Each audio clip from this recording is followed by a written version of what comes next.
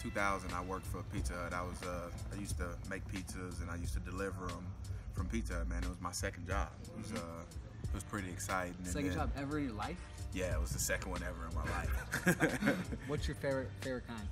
My favorite kind is Meat Lovers, man. Interestingly, we learned Meat Lovers, highest selling specialty pizza in history. You believe that? Really? Out of 2 years. I have. This is my first time in Pittsburgh. Really? So you know what I had to do at the airport, right?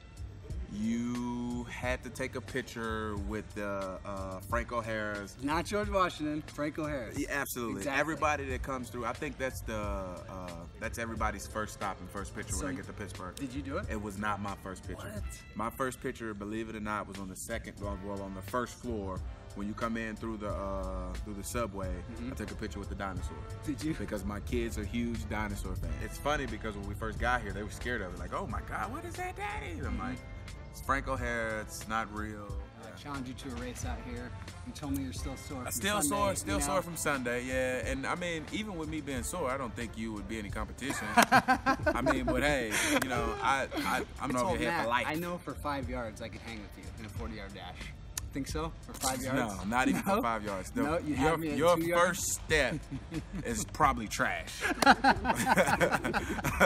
Oh man, I'm ready to go. Yeah, you know, it's just I wouldn't do that to you, man, and your I fans. appreciate You it. probably got a I got a family daughter, and I got a stuff. 9-year-old That's what I'm daughter, saying, man. Fiona, she just had her birthday. You don't want to do I was that like, to your, Fiona, your you don't family, want to. man. You don't want to see that. I mean, she No, still it's just- respects me as a basketball and soccer coach. I can't get just annihilated by DeAngelo Williams. Look, I'm gonna tell you what I'm gonna do. What? I'm gonna let him win this conversation because anything I else was gonna give up. anything that involves us getting on the field and like physically doing anything, he's gonna take an L. And I don't want to do that to him nor his family. So therefore, I'll respectfully bow out and say you will win. And I'll move forward with that peace of mind too. Yeah, And yeah, that works it's for me. cool though. But happy birthday, Fiona. Nice. This is your birthday gift from me to your dad.